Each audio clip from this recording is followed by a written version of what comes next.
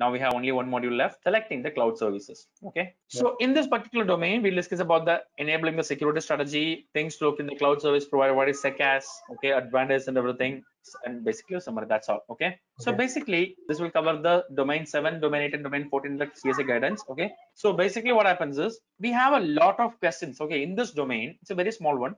We have a lot of questions which will apply equally to all the providers, regardless of what the flavor of IaaS or PaaS or SaaS they are selling. So these questions are applicable to everyone.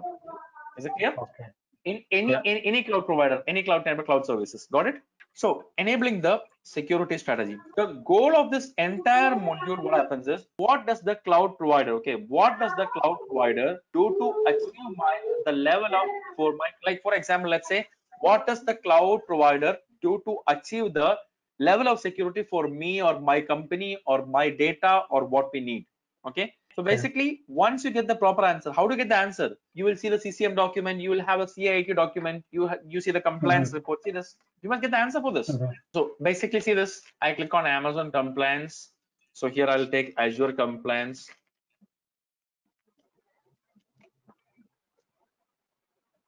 So you can go through the compliance reports and everything. Basically, you have to go through the compliance reports and everything and see the compliance programs, compliance resources. See this? You can go to SOC reports, you can go to the AICPA reports. So basically, go through all this. But one more thing, okay? AWS CAIQ document. So see this. This is basically a document by AWS. Okay, they will answer select the same way you have Azure also. So by seeing this document, you know what all things are provided by them. You have a clarity. Is it clear? That's it. So that's the first thing. Okay. The second thing is okay. Or in other words, we can say okay. Or in other words, basically what we can say is we can use it as okay. What do you do or what do I have to do? So basically, what all responsibilities is basically a part of the cloud service provider. See, this is the most important thing. One of my students asked, is it mandatory for us to know the things provided by the cloud service provider and what all things you have to do in every service? I say yes. In any service, if you want to work in the cloud, let's say in AWS or Azure or Google or any cloud platform, any service you're taking, the first thing you must understand is the responsibility. Let's say in this particular service, I am responsible for this task. That cloud service provider will do this. If I don't know the demarcation point of the separation between these two things, I must not be able to work on that. Guarantee, 100% sure. You get me, right? So see, if I think that okay, this is managed by a cloud service provider, if I don't have a clarity, I'll be affected. So make sure you must have a clarity on all these things, right? Okay. So the next one, okay, and definitely the slide will it will pretty much speak for itself. So basically, see, there is a word called as gap analysis. So let's say, for example, this is my requirement. This is my requirement. This is what they can provide. So this minus this is my gap. That means that I want to have some 10 requirements. They can provide only 3. So the rest is a gap. So where there is a perceived gap in the requirements, does the vendor have some way to enable you as the customer to bridge the gap, or do I have to use some third-party solutions for that? That must be considered. Is it clear? Yeah. And definitely we have a lot of when you go to a cloud service provider, you have to go through a lot of standards. Like for example, ISO 27001 security, ISMS. You have SOC reports. Then you have this compliance, other compliance. So basically go through all these. See, this is the only way you can audit them, right? There's no way you can go to that premise and do that, right? That's it.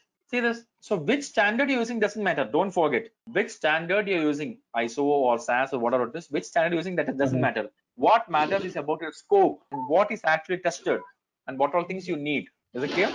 And there is one more thing. So now I told you, Varun, I passed CCSK. I've just recertified my CCSK to new version. Why? Because basically, if I want to take the new version of CCSK, I have to make sure it's certified. There is a current certification. There is a word called as current certification, right? So what I need current certification. In the case of it's also like what is in the case of cloud provider also, they are giving me, they say that okay, they have SOC reports, they have PCDSS compliance. See that it is current. Let's say they are telling me that I had this particular certification 2 years back. That is not a valid thing. There must be a current report. Yep. So, and don't forget, there is one more word I want to always tell you. And whenever you get time, make sure you go through this particular thing. Okay. There is a word called as zero trust model. Guarantee thing you have to read. Okay. For any courses you study from now on, this is mandatory. Zero trust model. Only one. I can summarize the answer in only one word. Okay. Don't assume or trust. Verify it. So things to look for a cloud provider. So these are the factors which you can basically look for a cloud service provider. So like for example, the ability to inspect the odd provider, basically how much they are giving me option to inspect the cloud service provider. Okay. And see, I'll give you some easy sort of question from this. See this, I have made a document like this. See this. So the cloud service provider must have a proper well-defined policy and processes, and there must be proper documented regular testing from a third party also, and see the success rates. So I'll tell you basically what happens is in the case of disaster, what is business continuity? The ability to continue operation in case of a disaster. That's what we call as business continuity. That means, let's say I have a data center here. Okay, primary data center. This is my backup data center. So what happens is, so currently my customers are serving me from this data center one. Okay, so what I'm telling now is, what if my data center goes down? If my data center one goes down, I have to make sure my operation will continue. My business can operate continuously from data center 2. Is it clear? That is what you call as business continuity. And disaster recovery means how much time or effort it takes basically for me to bring back the primary data center. That's what you call as disaster recovery. There must be a proper, well-defined process for that. It must be documented. It must be tested. So there is two words here: RTO, RPO, recovery time objective, recovery point objective. What is the difference between RTO, RPO? Let's say RTO means how much time it will take for me to bring something back to operation. It's what you call as RTO. Clear? And RPO means how much data. I'll tell you. Let's say, for example, I say that RPO is 3 hours for a database. That means that my database will be taken the backup every 3 hours. Okay. Let's say I took a backup now. After some time, the database crashed. So I can suffer the data loss from the last 3 hours. That's what you call as RPO. How much data I am afford to lose? Is it clear? How much data I am okay to lose? Okay. So lesser RPO, more cost. Got it? And definitely there must be proper availability. There must be proper availability, and it must be enforced. In the SLA, it's mandatory to basically explain the availability factor. Why? Because basically availability. So when they guarantee you some, see, there is a huge difference between uptime and availability. Tell me, what is the difference between uptime and availability? So I'm telling you that 99.99% uptime. Okay, that means, so what is the difference between uptime and availability? Let's say, for example, I have a web server now. Okay, web server. So the web server is basically up and running. Everything is fine. The web server, everything is up and running. The server started automatically. The service started. Everything is working fine. That means the server is up and running. Got it? Yep. But the point here is availability means the server is up and running, but it is not serving the web page. The customers are not able to get the web page. That is unavailable. Is it clear? So availability is from the service point of view. Uptime is from the hardware point of view. Got it? The difference. Perfect, bro. So then there must be a proper configuration management and patch management process. See, I'll tell you, patch management means like in the cloud provider also there must be a proper standard for patching. I'll tell you why. See, how does the vendor will handle the patching systems? Like basically, see, what is the primary thing when I am doing patching? I have test the patches, right? I have two words. First one is applicability and testing. So applicability, I'll tell you. That means that let's say, for example, in my company, I have 100 computers, 50 from HP and 50 from Dell. So what happens is basically, if there is a patch released for the Dell laptop, Dell computer, is it applicable for HP? No, right? Why? Because basically that patch is developed for Dell laptop. So it's not for HP laptop, right? So what happens is basically in this case, okay, in this case, what happens is I have to make sure the patch is applicable for me. That is the first thing. Second one is I have to test that. Is it clear? And that's very, very important actually. Okay. And the next one is security in the development process. So basically what all things they are basically providing in the development process and operations process. See this: threat modeling, coding guidelines. So basically they are providing a lot of tools for that. Okay. So what all things they are providing me effectively for secure operations and everything. So like for example, how they are planning the backups, how they are planning the business continuity, and how can you do versioning. So like this, we have to basically go through a lot of things to see if the cloud service provider is basically giving security for development operations. Okay.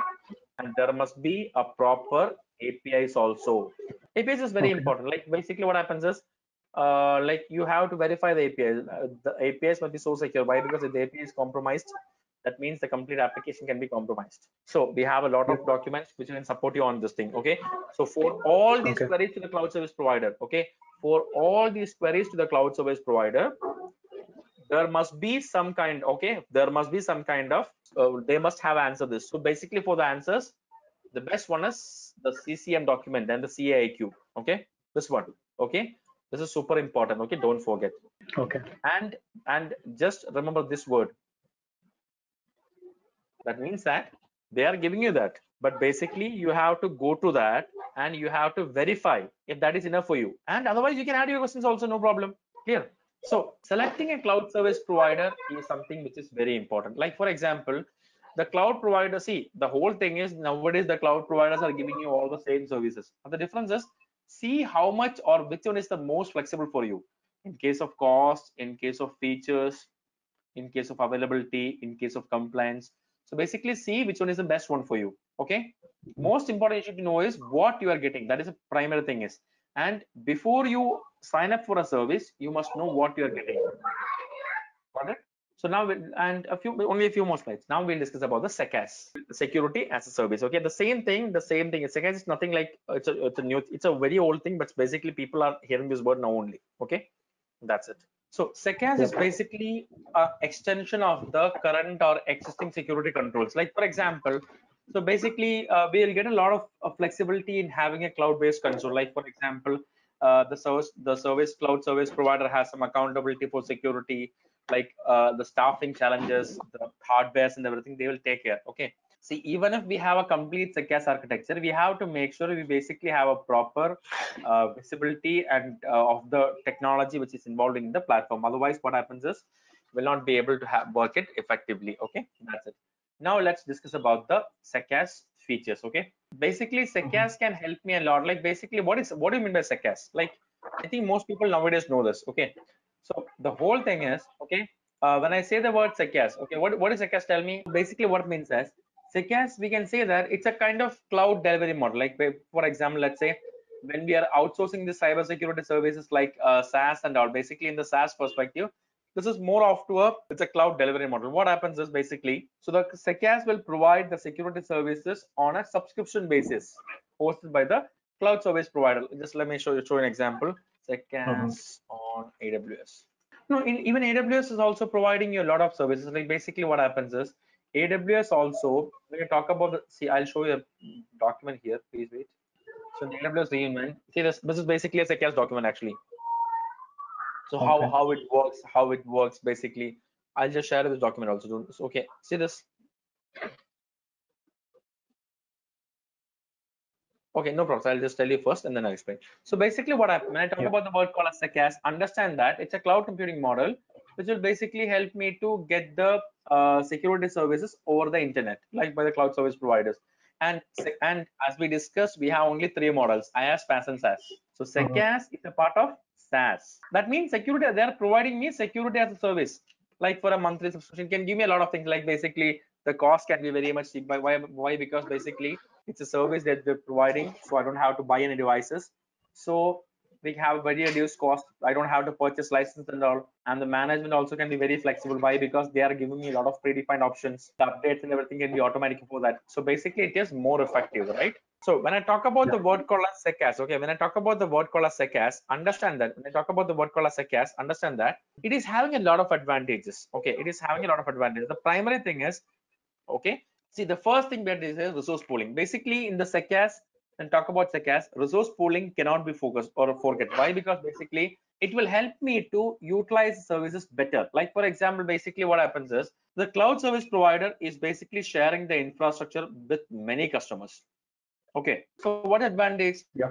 So as they are sharing the complete multiple customers, we can get a lot of savings.